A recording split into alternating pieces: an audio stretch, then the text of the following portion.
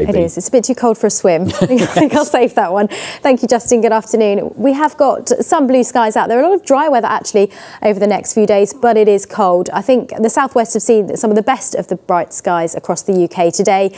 We have got a little bit more clouds starting to push in from the east, and we've got high pressure anchored across the United Kingdom for the next few days, right up until next week, actually.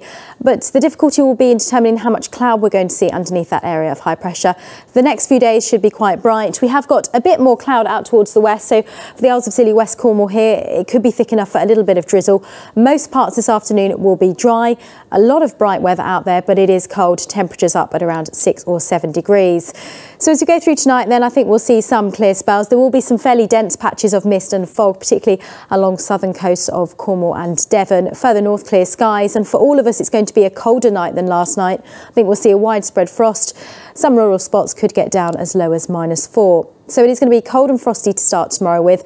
That mist and the fog will linger along the coast for some of us all day. Further inland, I think we'll see some sunshine, and gradually we'll get that cloud pushing in from the west towards the tail end of the day. But again, a good deal of dry, bright weather. Temperatures on par with what we've got today at around 5 or 6 degrees.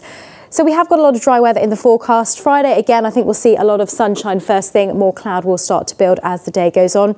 As we head towards the weekend, I think the difficulty will be in terms of mist and fog. I think we'll see some fairly stubborn patches which could be slow to clear, and that will affect our temperatures. The good news is, though, it will stay dry into the start of next week and temperatures will start to climb. Justin. Thanks very much, B.